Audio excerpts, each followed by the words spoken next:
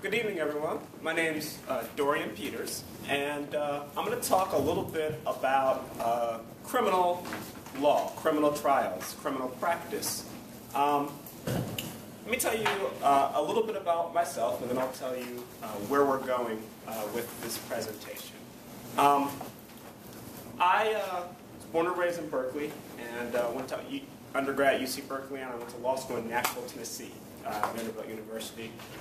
Worked a bunch of places through law school, but I'll just sum it up. I worked at a public defender's office. I worked for a federal judge. I worked at a U.S. Attorney's office. Then I worked at the DA's office in Contra Costa County. I was there as a law clerk, as a 2L law clerk, as a 3L or a post-bar law clerk. And then I worked there as a district attorney for about 4 years. I worked briefly at another district attorney's office, briefly for the Department of Corrections, and then I went into private practice. I've been doing private criminal defense now for about a year. Both on the prosecution side and the defense side, I've handled, I guess, hundreds of misdemeanor cases, probably almost hundreds of felony cases too. I've tried, DUIs, thefts, robberies, guns, drugs, attempted murder. I've tried most of the stuff out there that, at least in this DA's office, is not within a vertical unit. This class is really geared toward people who are new to our criminal law. So we're not going to be talking about many of the parts of criminal law that are unique to sort of the serious felony cases. If people have questions about felonies, I'll be happy to answer them, but I'm going to mostly steer away from sort of the procedural and legal things that are sort of unique to felony cases. I'm going to stick with those things that we're going to deal with in misdemeanors. So with that, let's get started. So I guess before we get into sort of the details, I guess what's the big picture? So the beginning of every criminal law case is a complaint. It's a criminal complaint. And if you got the information packet right at the entry, you'll see that the document that says on the upper right-hand corner says filed December 11th, 2013. That document is a criminal complaint. All of the criminal complaints filed in Contra Costa County look similar to this document. Same typeface, same really ugly Courier font. Looks like it was done on an obsolete word processor because it was. This complaint is somewhat unique in a couple of ways, and I'm going to go over some of the things that make it unique. But I picked this complaint in particular because it has some of the issues that we're going to face if you do misdemeanor cases in this county, particularly if you do them through our county conflicts panel. Speaking of which, who here knows what the Contra Costa County conflicts panel is? All right. How many people are on it or have thought about getting on it to do misdemeanor criminal cases? All right. And are all the people that just raised their hand on it, or you just thought about it? Thought about it? Mostly thought about it? Okay. So, some people on it? Yeah. Okay. Compound request. Yeah, that's true. But I got a good idea of it looks like about just under half the folks who raised their hand the first time are on, and most of the people here are thinking about it. So, on the criminal conflicts panel, if you join that, you'll have an opportunity to represent people accused of misdemeanor cases. Usually, those people will be people who are charged as co-defendants. And this criminal complaint, you'll notice, lists 3 names on it. And the reason it lists 3 names is because 3 people are being charged with crimes all within a single complaint. And the public defender can represent one of those persons. The alternate defender's office can represent another. But after that, they have what's called a conflict, and they can't represent the third person ethically. And so the third person will get referred to what's called the conflicts panel, and then it will be appointed to people on the panel, such as myself, and such as you, if you apply to be on the panel, which I hope that you do, because it's a great way to get your first criminal case, and it's a great way to learn and get some good experience. because many of the cases coming from the conflicts panel, due to their nature, or their conflicts, they will often be co-defendant cases. So it'll usually be your client who is accused along with one or two other people of either the same crime or a similar crime. So that's why we have a complaint here with 3 co-defendants. Now, the complaint starts a case, and a case typically ends, and I just put the word ends in quotes, either with a trial or with a plea of guilty. Or sometimes before that, the DA will just voluntarily dismiss. That doesn't happen that often in this county. Sometimes a pretrial motion can also end the case. So that's what we're talking about, what happens sort of between the filing of a complaint and the time a case ends. So when you join the conflicts panel and you get a call, someone from the conflicts panel like Kathy is going to say, hey, we have a misdemeanor case, and it's a misdemeanor, and your client is named John Doe. And we want you to show up at Martinez tomorrow at 8:30 and appear at arraignment. And arraignment is essentially your first court date where you appear, you usually meet your client, and then you get a copy of the complaint, and you usually get a copy of the discovery. When we say the discovery in criminal cases, usually we simply mean the police reports. Sometimes the police reports will have pictures or audio tapes or videotapes, depending on the type of case, but that's usually in the court file, you usually just have the police reports. You'll usually have to call the DA or send a request to the DA to get more information. When you get the complaint, there's a few things you want to look at when you get it. One, you want to figure out who's charged with what. And sometimes it's not easy to tell at a glance. Like for instance, looking down at the complaint in front of you, can you tell me who's charged with what right offhand? Does anyone know? Why don't we look through this complaint for just a second and see if we can figure out who's charged with what.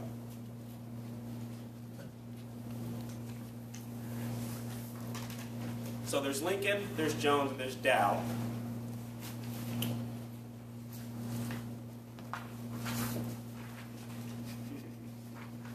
So let's start off with Lincoln, since he's listed first. Does anyone figure out what Lincoln's charged with in this case? Count 3. All right, Marta. Our president. Petty theft. All right. And where is that on the complaint? Count 3. That's right. That's Lincoln. Is he charged anywhere else in the complaint? No. All right. So we know that Timothy Lincoln charged with petty theft. Let's try Dow. What is she charged with? That's a hard one. A little bit harder. But can anyone figure that out, though? Which one? 1 and 4.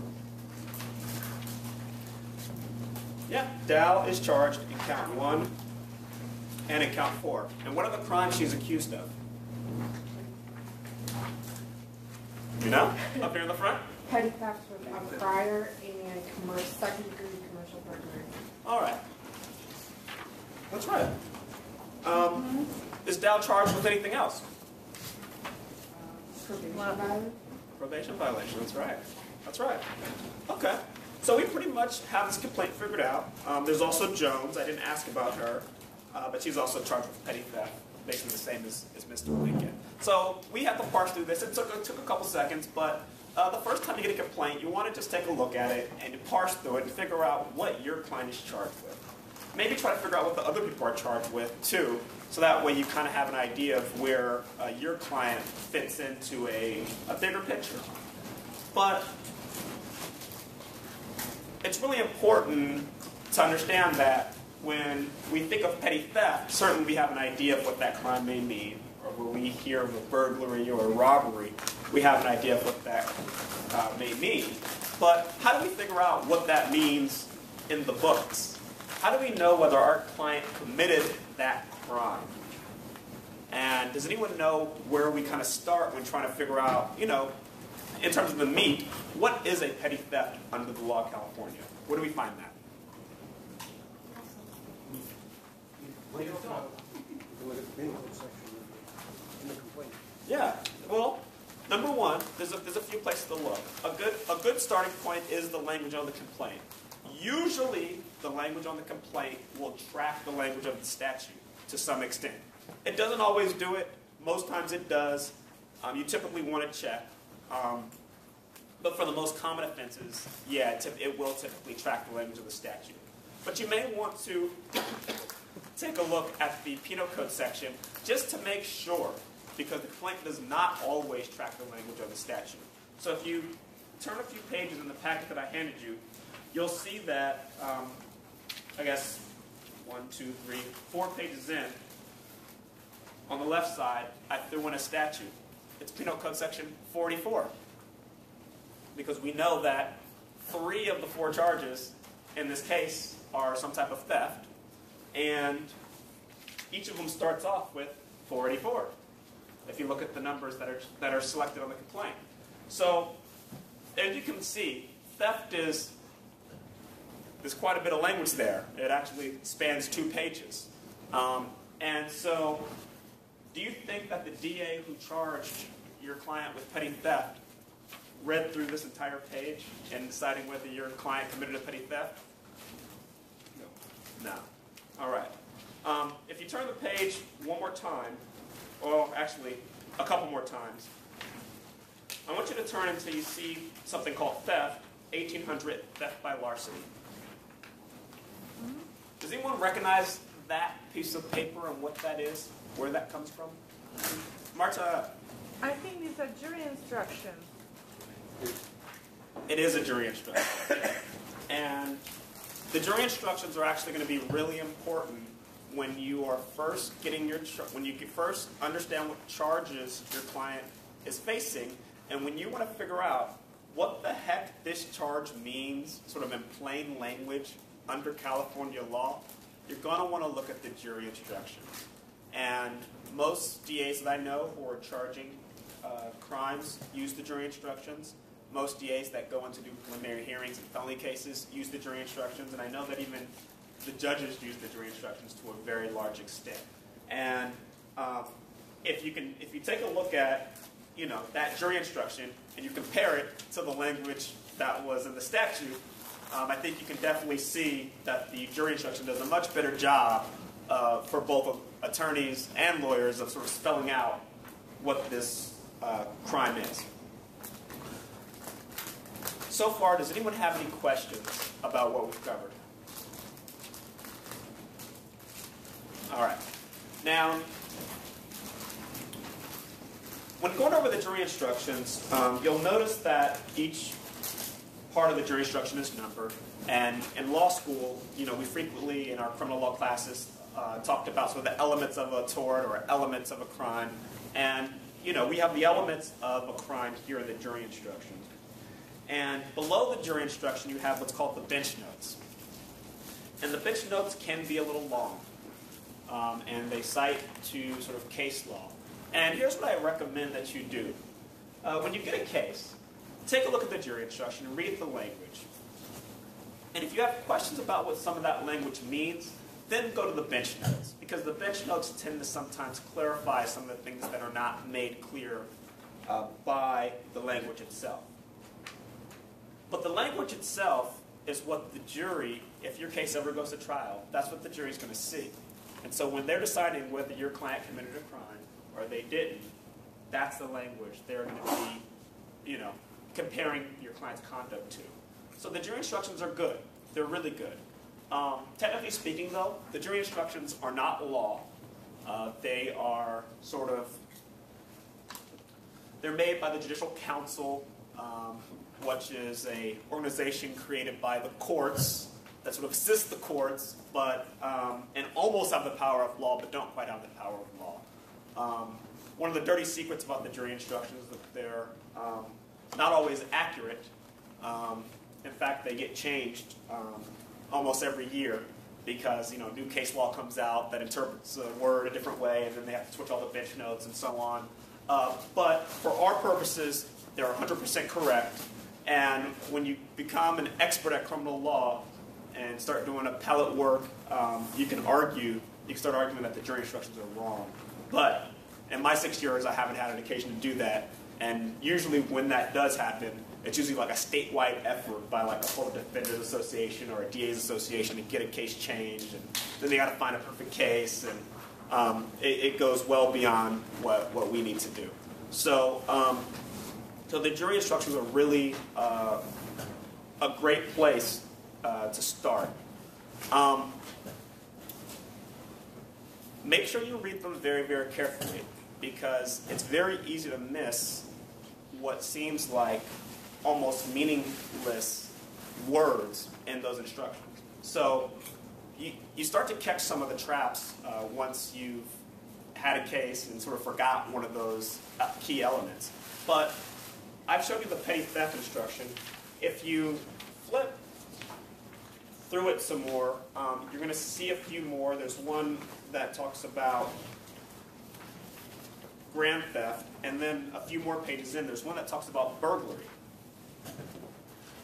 In law school, you learn about burglary, and you learn that it's basically an unlawful entry into a building or a structure. And that's for the most part true. You know, in California, the law is very similar. But sometimes there's a little bit of nuance in it. And, you know, does entering a room count? If you enter, you know, if you enter a room with, you know, felonious intent, does that count as a burglary? Courts have said yes.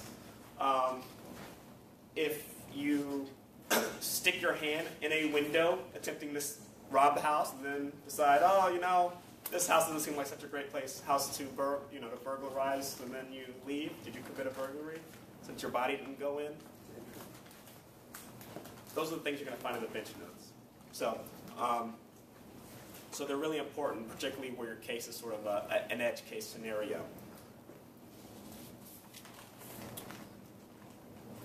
Let's talk a little bit about things to look for. I've been talking a little bit about elements. I've been talking a little bit about the caltrims, and we can come back to that. But I actually want to go back to the complaint again, because the complaint is, at least initially, the only thing you're going to see.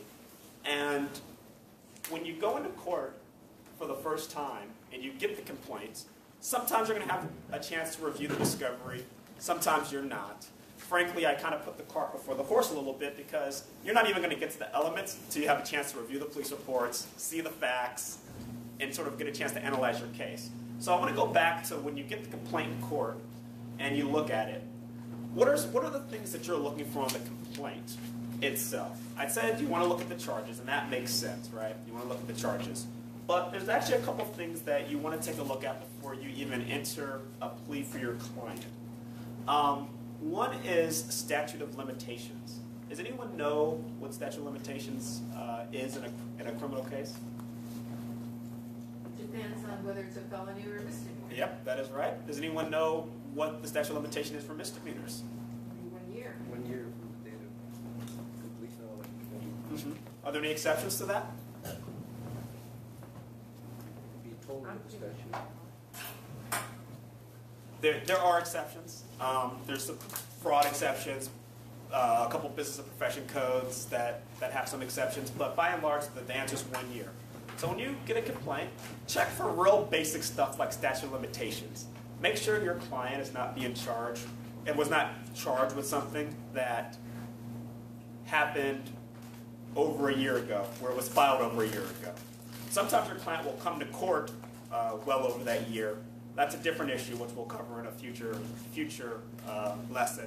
But check for statute of limitations. That's a really important issue. When did it call? From the occurrence or from the filing? Yeah, so the 1 year is the time you're calculating is the date of the crime to the date the complaint is filed. All right. So like I said, there are some exceptions. If your guy learned about the charges, fled the state, then came back to the state, you know, if it was certain types of fraud, sometimes the start of the statute of limitations will be when the fraud was discovered. So there are some of the exceptions that you might have learned about in law school, but by and large, it's the date of the incident to the filing of the complaint. Another thing to look for, and and this is going to be particularly important in co-defendant cases, is you want to look for what's called proper joinder. Does anyone know what I mean when I say joinder in the criminal context? How about this side of the room? Come right here. I was going to say they have to, well, there's compulsory, so it's like they have to be in there in order to effectively resolve the case, because you can have an inconsistent results. And that's true. The thing about joinder, what I'm referring to is the fact that in one complaint, sometimes, like in this one, you have multiple defendants. And on top of multiple defendants in this complaint, sometimes you have multiple crimes. And the fact of the matter is, when you are filing charges, you can't take everything someone's done their whole life and put it all on one criminal complaint. There has to be something that links those crimes together in some logical way. So, in the typical co-defendant case, if 3 people go out and commit a crime together, they can be charged on a single complaint because it happened in sort of one single set of events that happened together. So that's the most common proper joinder scenario. Sometimes you'll see one person charged, but they'll be charged with crimes that happen on different days. Can you do that? Like, let me give an example. Let's say you have someone who is charged with a DUI that happened on January 1st. Then you have a guy, the same guy, commits a DUI on February 1st. DA gets these 2 DUIs and they file charges on April, and they go, count 1, DUI, January. Count 2, DUI, February. Can you do that? What do we think? Let's have a vote. How many people say, yeah? How many people say, heck no? The answer is yes. The DA can do that. And another way to properly join a case or join charges is by charging the same offense or class of offenses. All right? So if someone commits a string of bank robberies or a string of DUIs or a string of thefts, those can all be charged on a single complaint. All right? What if person A and person B commit a bank robbery in January and person B and person C commit a bank robbery in February? Can we charge those guys together in April? What do we think now? Yes or no? Yes. And yes? No? I saw 1 thumbs down. Marta? Well, there is enough commonality with B being in both crimes since they were both the same crimes. All right. And what about A and C? What if, okay, so let's say we all agree. B by himself could be charged with both on a single complaint, right? We covered that. But what about A and C? What if they go, hey, you guys are taking us for this ride? I mean, yeah, I did this 1, but the jury's going to hear about 2, and I knew about the first one, I didn't know about the second one, and I'm going to get convicted because they're going to have about these 2 robberies, and I only did 1. What the hell? That's true. What is the judge going to say? Sever. The answer is they are properly joined, but you can ask a judge to sever them. The judge does not have to say yes, but there's sort of a balancing test. And, you know, it would be your burden as the defense attorney to show, hey, if you took A, you know, with him on the ride with B, you know, for B's string of robberies, that it would be so unfair to A that he should be split off and tried separately. But as a prima facie issue of joinder, it is properly joined. So those are some of the issues that you know can come up with joinder. It gets a lot more complicated than that, believe it or not. But that's just kind of sort of a basic sort of introduction to it as it relates to sort of criminal law. So make sure, at the very least, that your client you know is properly joined. That you know he's named in the offenses and shouldn't be named up. Otherwise, you're going to want to file a motion of severance. That's a good idea. However, even before that, you want to do what's known as a demurrer. And a demurrer is essentially, it's basically, for our purposes, similar to a severance motion. It's just done before your client enters a plea, and it's basically an attack on the, saying that the pleading on its face is insufficient. There's some case law out there that says that you should move for a demurrer before a plea is entered, as opposed to waiting later and then moving for severance later in the game. So it's something you want to try to take care of early if you recognize the issue. Does anyone have any questions at this point? No questions. All right. If there's no further questions, then yes. You have an informal discovery request. I do have an informal discovery request. So when should a attorney decide to send that to the district attorney? That's a very good question. Let's talk about that. So if you go to the back of the packet, about 3 pages in, you're going to see some letterhead with my name in really big letters. It's also got my name and phone number and email address on it because I didn't bring my business cards, so keep this. And you're gonna, that's called an informal discovery request. Why is that in the packet? Well, typically speaking, when you get a call from conflicts and they say, hey, we got a case for you tomorrow. We want you to go up here and handle this case. I, for the most part, will recommend that you try to prepare one of these ahead of time. The reason is because until you request discovery from the DA really has no burden to give it to you.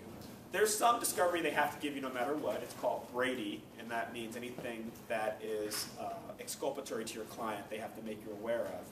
But if you want to get copies of photos, audio tapes, videotapes, you have to ask the district attorney for it. And this is a letter that I've used to ask for things from the district attorney. I've seen some attorneys with form letters, like out the CEB forms manual, that are like 7 pages long and pretty much, I guess, throw in every case that's ever been decided, every discovery case, and every statute that ever references discovery. I've tended to find that that's unnecessary. For me, I track the language of the statute, which is Penal Code 1054.1.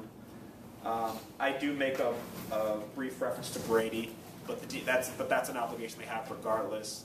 And then what's really helpful is if you put any specific items that you have in mind. And the reason that that's really helpful is because at least this DA's office does what's called horizontal prosecution on the misdemeanor level. And that means that the DA you see one day is not going to be the DA you see the next day. When I was at the DA's office, I would get 30 to 50 files, and from 4 till 7 the night before, take about 5 to 10 minutes to look at each of them. And then in the next morning, I bring them all to court at 8:30, and I've forgotten about 80% of what I read the night before. And and it would be really hard. So.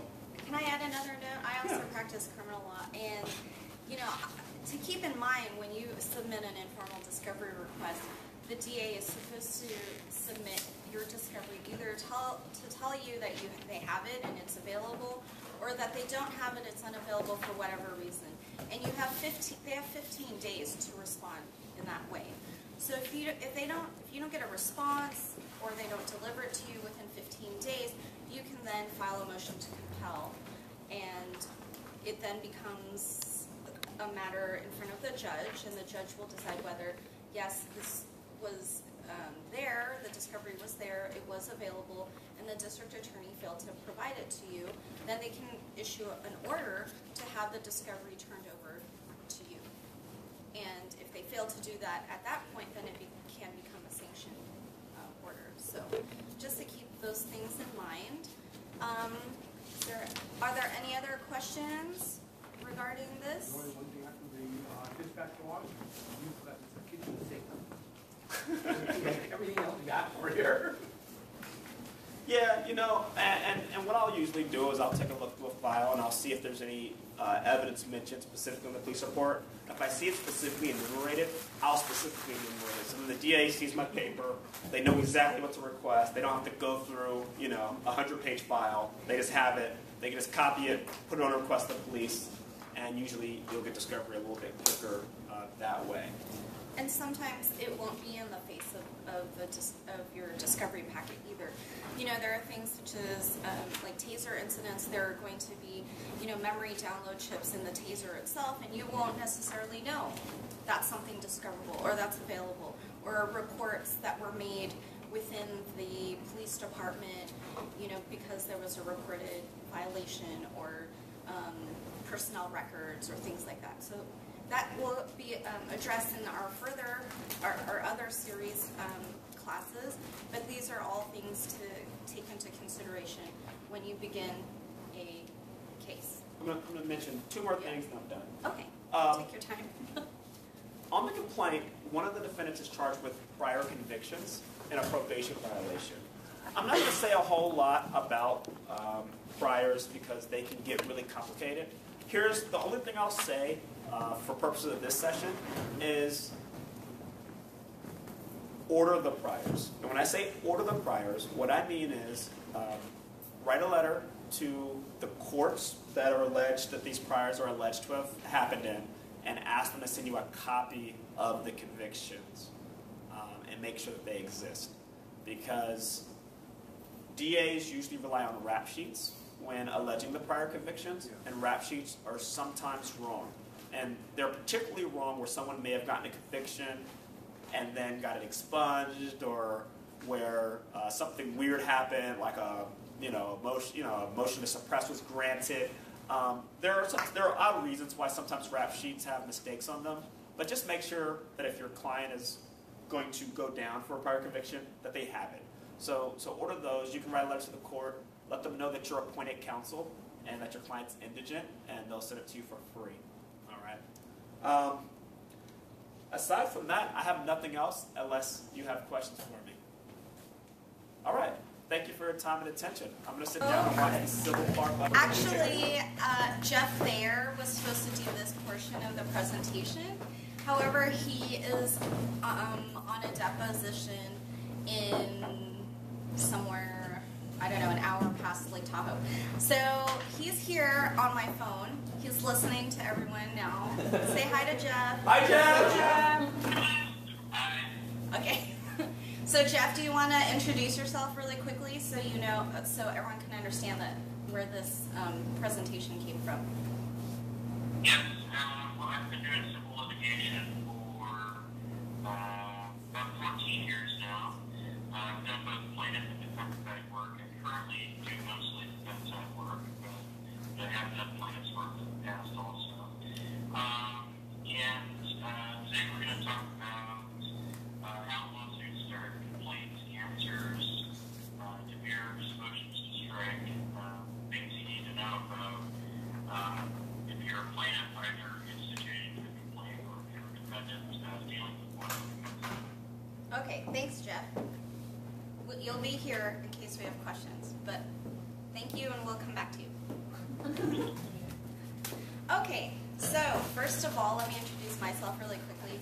My name is Natasha Chee. I started off working for two firms in Lafayette. One is the Walsh Law Firm, and the other one is Ramsey Law Group. The Walsh Law Firm did a lot of litigation, strictly contracts, employment law. We did sexual harassment cases, real estate litigation as well. And then I also worked with Ramsey Law Group, and they were more transactional, and they did a lot of intellectual property, transactional, real estate, different employment contracts, different things like that. And since then, I've branched out on my own. I have my own law firm, and I practice intellectual property. I do also some entertainment law, representing musicians and artists in different movie, TV deals. I also do criminal defense a little bit, and I was able to jump in a little bit there. So I appreciate Dorian letting me jump in on his presentation a little bit. Okay, so let me start off here. This presentation is going to focus on California state law and not so much on federal law, on federal litigation, okay? Just to put that out there. So, you know, there are things when you are a plaintiff and you want to file a lawsuit. There are things that you need to think about before you file your lawsuit. First and foremost, obviously, is interview your client. You know, get the documents that you need from your client and listen to their story. Listen to what causes of action you may have for your client. The client's not going to necessarily know. They may have some sort of idea like this is a medical malpractice or this is a real estate dispute, but there might be other things that you as the attorney have to know and research and understand what's going on. So get medical records if necessary. Have your client sign an authorization to release their medical records to you. You know, get these kind of documents beforehand, if possible, before the interview or shortly thereafter. Those are important things to do. Okay. The other thing too is you need to do the research to prove what your causes of actions are. For example, in the criminal, we had the CalCrims. Those laid out all of the elements that you need to prove if you are a district attorney in order to convict someone of a crime. And similarly, in California, we have something called DeHay and Casey. So I'll write this down here. So we have DeHay, B-A-J-I, and then we also have Casey. So Casey is usually what is used in the state of California. And DeHay stands for Book of Approved Jury Instructions, and Casey stands for California Civil Jury Instructions. I did not include in your packet the Caseys, but they're available online, and this is an example of one. It looks very similar to the criminal CalCrim one.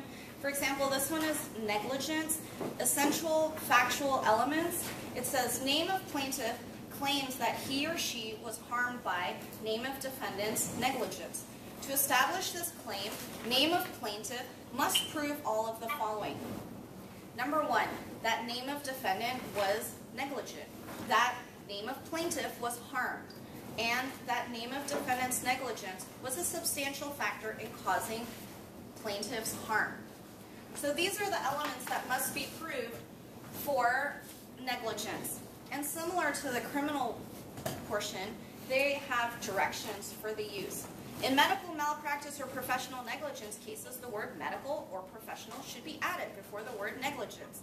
So these are different things that are instructive to how the jury will understand and the elements and the things that you're going to need to prove. And similarly, there are sources and authorities that are on here. And this is a great source of research materials, case law, things that can further define what you need to prove. And yes? Is pretty much every cause of action found within the jury instructions? Or is it like just the most common ones? Or? Jeff, do you want to answer this one? The question was, are most every cause of action found in Casey or DeHay? Yeah, I mean, the major ones anyways. The major ones are there, yeah.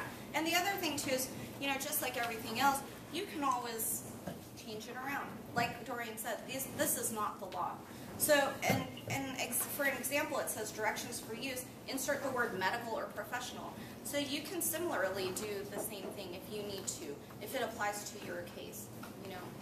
So keep those things in mind. Also on the criminal side, that's also available to you too, to change the jury instructions if necessary. Or add instructions that, you know, the element, it might be theft, but there might be some defense, like a business and professions code, for example, could be there as a defense.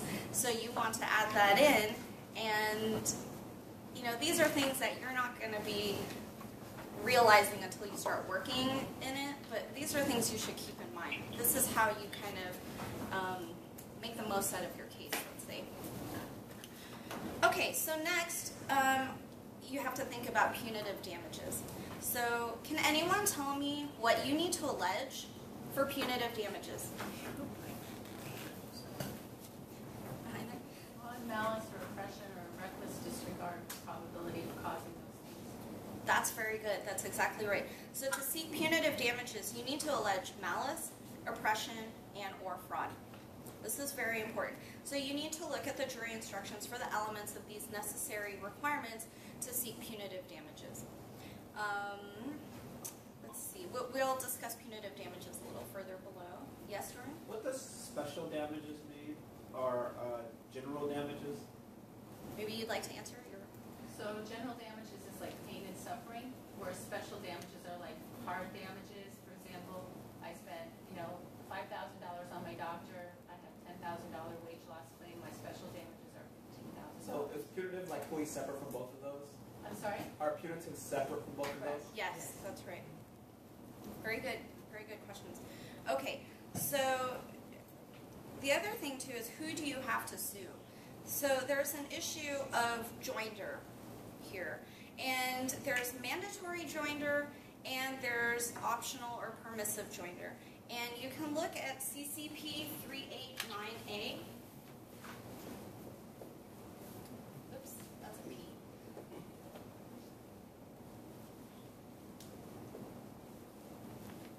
Okay, now be aware of how joinder will affect your venue.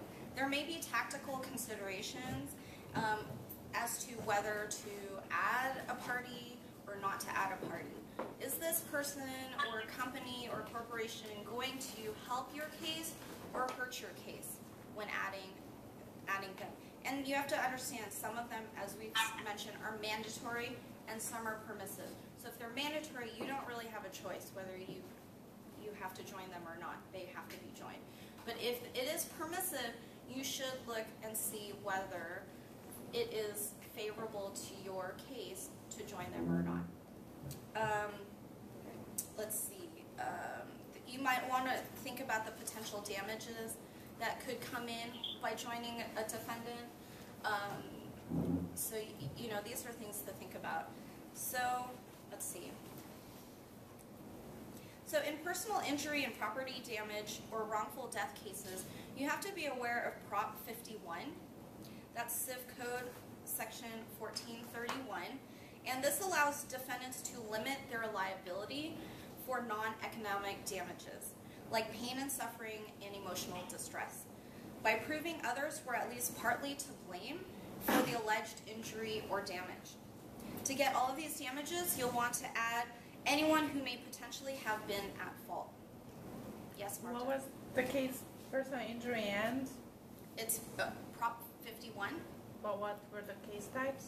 Oh, it is for personal injury, property damage, or wrongful death cases. Okay. The other thing to keep in mind, and this is a very important thing, is the statute of limitations. When is the end of the statute of limitations? Like we had in the criminal cases, it depends on whether it's a felony or a misdemeanor. This, you need to figure this out, and one of the ways you can do that is by looking at the Rudder Group Guide or the California Civil Code. So the California Civil Code has it, and also CCP 412 to 439.4. They also have the common, or all of the statute of limitations for California. So some common statute of limitations are, does anyone know for personal injury? 2 years. 2 years, that's right. Okay, what about a breach of a written contract? 4. Yeah, okay. So these are some people you should call if you have a case. I'm just kidding. Yes? If you're the plaintiff, you decide what the complaint is going to be. So you can decide whether it's going to be contract or tort. But can you say that? Can you take a contract if it happened 3 years ago, You take, you say, this is the contract that caused the tort, and join the tort in, drag the tort into the contract for statute of limitations. I don't think you can do that, but let's ask Jeff here. Jeff, the question was, if you have a breach of a contract, but it resulted in a tort also, is that what your question is? Can you have 4 years for the breach of contract and the tort is 2 years, can you use the breach of contract to drag in the tort? Well, they're basically two claims. They're two separate statutes. So, you know, you have to look at them separately. But in practice, you could, you know, if you have one stay for you and one that doesn't, you can still basically make your claim on the one that does stay for you. But you have to look at them separately. Yeah, I would agree looking that up separately. And, you know, I think it's at the judge's discretion too. So the judge might say at the end of the day, you know, that you're trying to just pull this in and this is probably not fair. So I would do more research on that as well. Okay. Also look at where you can sue the venue. You know, what state, what county, what's going to be favorable to you. I know Jeffrey does some asbestos cases, and they've always sued in like San Francisco County, Alameda County. You know, they rarely sue in unfavorable counties for them. And these are places where the jury is going to be a little bit more liberal, and they'll probably award more damages. So that's why these plaintiffs sue in certain counties. So also think about whether you have a federal case or a state case, and which one is more favorable. Is the federal rules going to be more favorable, or the state rules going to be more favorable? Generally, I think the state rules are probably going to be more favorable. The county where you most practice is probably going to be more favorable for you. The judges are probably going to know you more and going to be able to work with you more. I'm not saying that they're going to, you know, award the case to you, but you might be more comfortable. Just some things to keep in mind. You might also want to think about other states' laws that may apply. You know, maybe Tennessee law applies in this situation. Maybe another state is more favorable to you. So you can also sue in our state, in this county, and then bring in a Tennessee law if it has a nexus or a relation to it. So these are some things to think about as well. Let's see. Okay, and then you also have to look at the causes of action and see if there are some that require you to make notice or demand to the defendant first. So examples are breach of warranty, where goods are received, and certain defamation actions where you're demanding a retraction. You have to give notice to the defendant so that they are put on notice of these causes of action. Okay, now let's go here.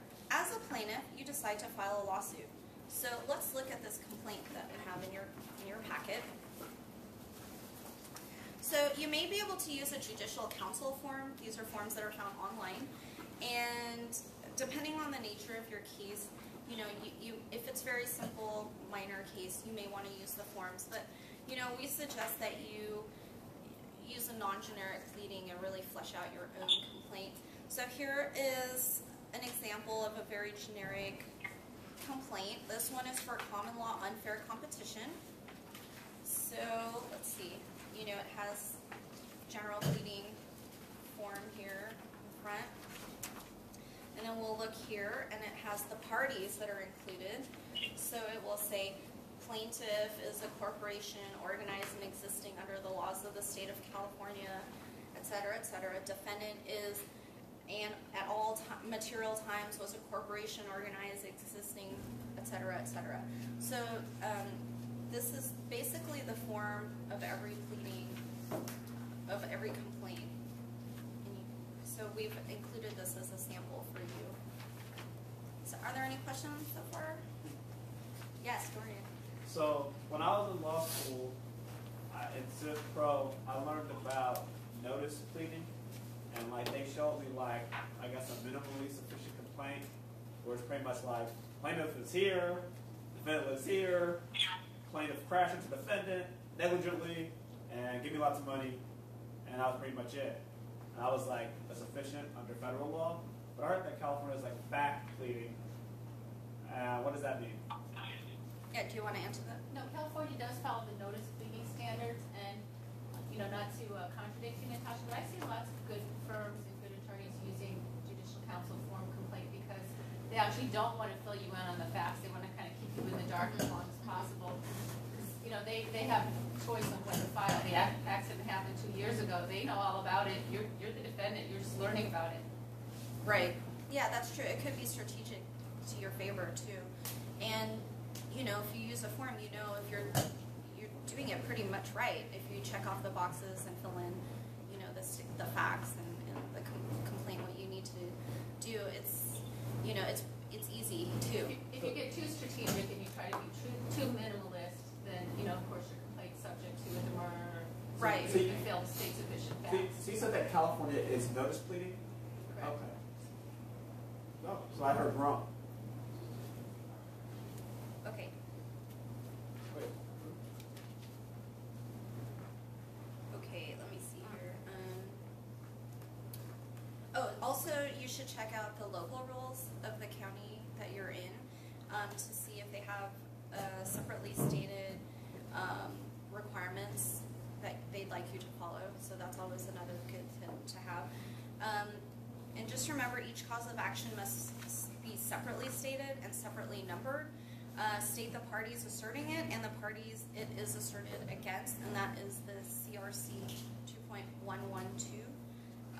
So right here it says first cause of action, common law, unfair competition, and it says plaintiff is a business here, and it goes through each one what it is alleging the cause of action is.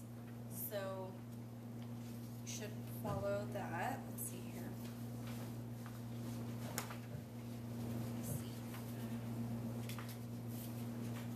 Okay, another thing to think about is you may not know all of the defendants that are involved in your lawsuit yet.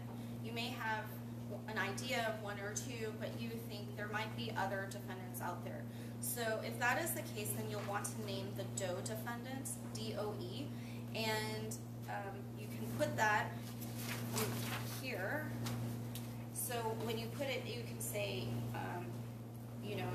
Joe's Mechanic Company, blah, blah, blah, and then it says the California Corporation, and DOE's 1 through to 50 inclusive.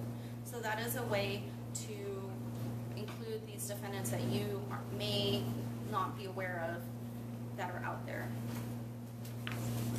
Okay, so for each cause of action, you have to state the facts constituting the state of action in ordinary and concise language. Again, you can go to the jury instructions to help you with that, and they will tell you each of the elements of the cause of action that you need to prove and recover at trial. So we have an example here, so you can go over that and look at that. Okay, let's see here.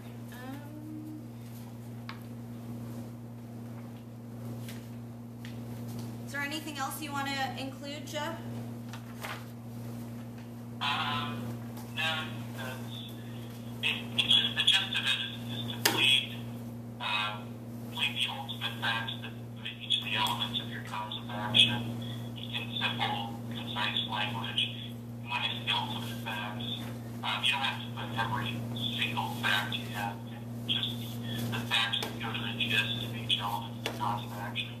The point is that the defendant has to be on notice of what they're being sued for and why. What are the ultimate facts that support that lawsuit? Okay, thanks. So if you're asserting a claim for punitive damages, you should look at the jury instructions. And again, we've said that you have to prove malice, oppression, or fraud. So you should put that in your complaint with sufficient facts to support them as well. If you're alleging a breach of contract, you should either quote the language word for word, or you can attach it to your complaint in total and for the judge to review as well. Let's see. Some claims require more detailed pleading, for example, allegations of fraud, because they consist of a serious attack on character. They must be pleaded with particularity.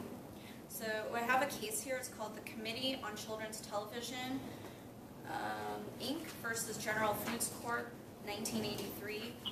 The site is 35 Cal 3rd, 197, page 216. So you can look at the elements of fraud stated in the jury instructions, and you can be as detailed as you can be regarding each element. So another claim that requires detailed pleading is conspiracy. I think we have that in our packet as well. Is that right, Jeff? You put this in there? Yeah, that's in your girls, but we didn't make copies of it. It was just too long. Okay. But if somebody wants to take a look at it, we can email them to them. Okay. You can pass it around. Yeah, if you want to take a look, this is different causes of action for conspiracy. If you guys want to start. Yeah, and conspiracy is technically not supposed to be a cause of action. It is in that complaint. Normally, you would see it as part of another cause of action in order to oppose vicarious liability on certain defendants. That's an example of something that has to be pled very, very specifically. In a measure, literally ton of facts that are thrown into the complaint as to the alleged conspiracy. Okay, so, and then at the end of the complaint, you want to state the prayer for relief, which is back here. It lists all the damages and the relief that you are seeking. So you want to state the amount of money damages that are here. However, in personal injury or wrongful deaths, you cannot state this amount. And that's according to CCP 425.10b. Instead, you can indicate that you're seeking these damages for injuries or death according to proof. So, let's see. You also want to add if it is entitled by statute or contract to attorney's fees and or prejudgment interest, and state that. The exact amount is not necessary. You can just state that you are seeking attorney's fees and or prejudgment interest. So also, if you're seeking punitive damages, you don't want to state the amount of punitive damages. You just want to indicate that you are seeking punitive damages, and that's according to the Civil Code 323.295E. Okay, so now the complaint must be signed by an attorney. There are only a few types of cases where it must also be verified by the plaintiff. And verification means that the plaintiff has reviewed it and basically is saying that under penalty of perjury that these are all true and correct. So we generally don't advise doing a verification because it puts your client on liability that everything in here is true and correct. So it can be brought up in a deposition, like for example, so you've read your complaint, you've signed it, you've verified it. Is this true, what you state, what is in here? And they may not understand everything that's in here, so you want to not necessarily have them verify the complaint. But you do have to take into consideration the benefits versus the harm that it could cause, that can be caused from having it verified. As we mentioned, it can open up your client to potential impeachment. But the other thing is, if you have it verified, it forces the defendant to verify their answer as well. So that might be something strategic to you. So you have to think about these different things. Okay, and then you want to serve the summons and the complaint on the defendant. And if the defendant has 30 days in which to respond. So if they don't respond within 30 days, you could get a default judgment entered against the defendant. So these are some things to think about. You can amend the complaint once without leave of court before defendant's answer or demur is filed. If the defendant files a demur, the plaintiff can amend the complaint up to the time of hearing of the demur. Thereafter, the plaintiff can amend by seeking leave of court via a notice motion or ex parte application if adding or deleting or changing the names of parties. Yes? Where the defendant files a timely answer but fails to serve the answer on the plaintiff or plaintiff's counsel, what's the remedy for the plaintiff? The plaintiff, so the defendant filed a timely answer but failed to serve it on the plaintiff. Right. Well, the plaintiff can then go to court and say that I wasn't properly served, but the judge would probably extend the time to have it served to you. So there's basically no teeth to the rule that you could. Well, I mean, it depends on the service. Like, was it unintentionally not served to the plaintiff, or was it intentional that they just didn't want to do that so that they would have more time? I mean, it depends on a whole array of things. Yeah. Okay, so now as a defendant, once you receive a complaint and before you file your answer, you want to take a look at different things. So first of all, did the plaintiff sue in the right court? Can you remove this to federal court? And if so, what are the advantages to doing that? Some things are supposed to be filed in federal court. For example, patent litigation, it has to be filed in federal court. So if it's filed in state court, it's not right, and so you can have it removed. Generally, as a defendant, you could be better off in federal court for the same reasons why it's generally better for a plaintiff to be in state court. So these are some things that you have to take into consideration as a defendant. Let's see. Also, you want to know if you can stay or remove the case based on a forum non-convenience. Is it more convenient for you to file, for this case to be in a different county or a different state even? Are all the defendants located in a certain county? Was all the harm mostly in one county? So you have to take that into consideration too. Okay, so removal also requires either diversity of citizenship or a federal question. And did the defendant just sue in the wrong court? So is there another venue that would be more convenient for the witnesses as well? Also, should you bring other parties into your action? So let's say you have a real estate issue and you are suing the former owners of the home, but maybe for some construction defect, but maybe as the defendant of this case, you may want to bring in the contractor who worked on the house, and you may want to bring in the property inspector who may be liable for not finding this defect in the first place. So these are some things to think about that can help you as a defendant. So it can either shift the blame, right, or you can either split the amount to be settled or the damages. So that's some stuff to think about.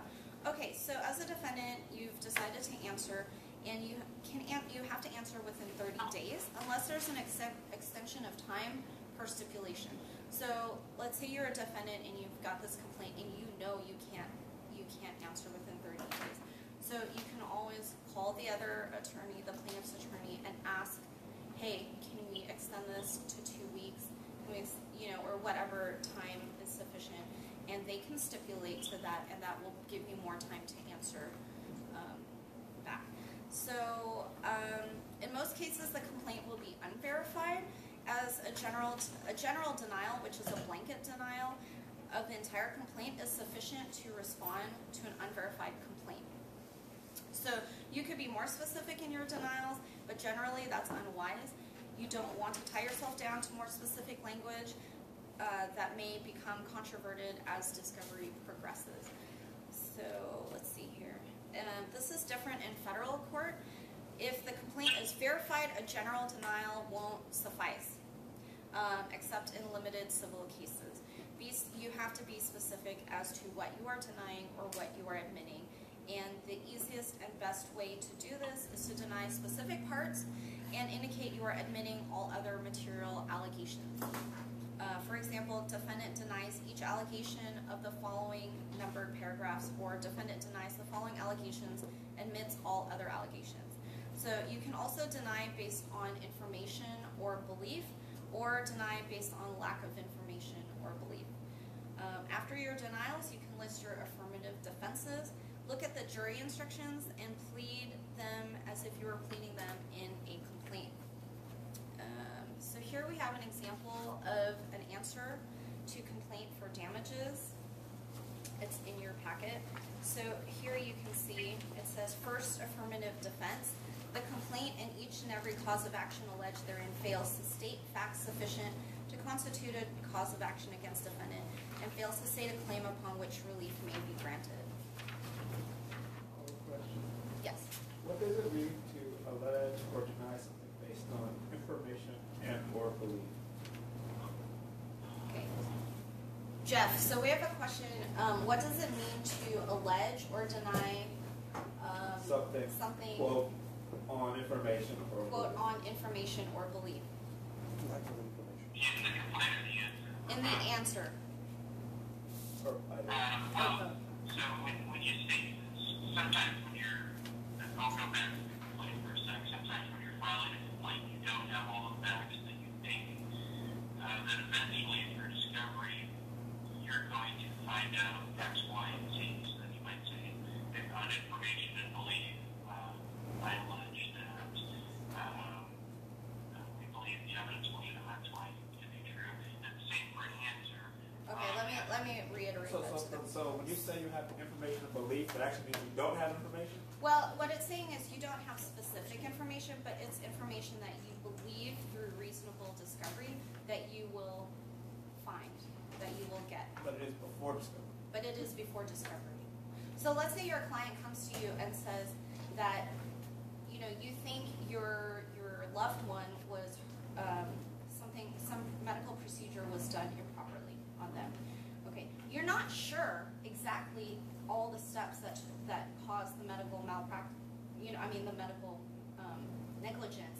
However, you know something happened that wasn't right. You may have heard from the doctor a test was not given or a test was given, but that was not relied upon. You know, so there are sometimes some of these facts that your client will tell you, and you know you can get it through the medical records, but you just don't have it right now. Does that make sense? Is it a question of whether it's firsthand knowledge? Is that what it turns on, really? Does it turn on firsthand knowledge, Chip? It basically does. I mean, you have to be able to, whether you're the plaintiff or the defendant, you're going to know certain things because your client tells you so, or you have other information on it. And there are things you're not going to know that you think are going to come out certain. So that's basically what it turns on. I mean, when a client comes to you, let's say, and has suffered, let's say, kidney failure, and the doctors were supposed to provide certain medication to prevent this or something, and you don't have the medical records in front of you, but you kind of know that it's in there somewhere that they failed to give the certain, maybe test or maybe a procedure that they should have given you, and it led to your loved one's death. So these. Is it kind of one of those things where, like, you know something went wrong because otherwise it would be dying? So right. Like, okay. Right. Basically, you're not sure yet because you don't have all of the documents. So you're alleging this on fact. So does that help a little bit? Okay. Okay. Is it sufficient to allege something on information and belief or complaint? So can I be like, on information and belief, I think they negligently hit me because otherwise they wouldn't have hit me. Yeah. Well, what do you think? I don't know. Yes. In criminal law, there's usually testimony and the formal rules of evidence apply, so that would not be okay. I think I can answer that. So I think the personal knowledge is really the dividing line. So for example, if somebody hit my client, I have absolutely no problem saying defendant negligently hit so-and-so.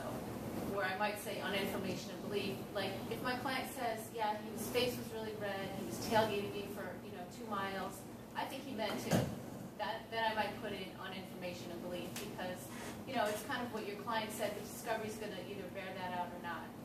So it might bear it out, but it might not. But it's kind of known that it could shake out either way Right. when you put those magic words. Right. The one place, this is jumping ahead, but one place where you want to be careful about on information and belief, if you put that in a declaration, worthless. Right. Mhm. Right. Right. And also, it's not going to help you on summary judgment if your fact is on information and belief. Defendant did this to a bunch of other people. That's worthless. Thank you. Okay, so let's see. Okay, so I'm going to talk about now different ways to respond. Another way to respond is you can cross-complain. Yes? Okay, so I'm just going to go quickly through this. So you can cross-complain for affirmative relief. This is CCP 426.30. Otherwise, you can't make the claim in a later lawsuit. This is compulsory. So if your cause of action is related to the subject matter of the complaint, then you can cross-complain. The other way is a demur. So this is an objection that an opponent's point is irrelevant or invalid while granting the factual basis on that point. So this gives the defendant a chance to narrow the issues through the pleadings, which can give you a better chance to plot a defense and make a dispositive motion later on. Keep in mind that plaintiff can always amend the complaint to cure any defects as well. So let's see. Let me move on a little bit here. So let me give this to you. We don't have time to cover it right now, but these are the grounds for demur to complaint, and that you can find those at the CCP 430.80A. So except for failure, these are waived unless, except for failure to state facts sufficient to constitute cause of action and subject matter jurisdiction. So if you don't raise these, then you are essentially waiving them as well. So that's something very important to think about. And the procedure is the same as a motion. And I think we have here, we've attached a demur, sample demur in here for you guys as well, so you can take a look at that later. Let's see. Is it a demur basically like a 12v6 motion? Yeah. Yep. Okay, next we have a motion to strike. So another way you can do it is motion to strike. Yes. So let's, so there is, so you continue using demur in civil and 12v6 in criminal? No, it's federal. Oh. So is the term demur still used It's in state court. in state court? Okay. Because we speak Spanish in state court.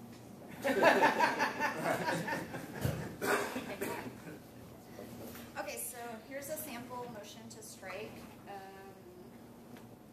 As you can see, it's basically used to address defects or objections to pleadings that aren't challengeable by a demur. So this is found in the CCP 435A2. Unlike demurs, motions to strike can be used to single out words and phrases. So let's see if we can find an example here. There is an example. Yeah, so you can actually strike certain like specific words and phrases that either you know it's not. Let's see if I can find an example. Did you put an example in here, Jeff? Yeah, it's so long. Is there one? Okay. Oh. And they said the motion to strike, all of the things that were being stricken were pleadings in the prayer for relief of the damages portion. Okay, great. Okay, so that's basically it. Do you guys have any questions? Or you have Jeff's card there too if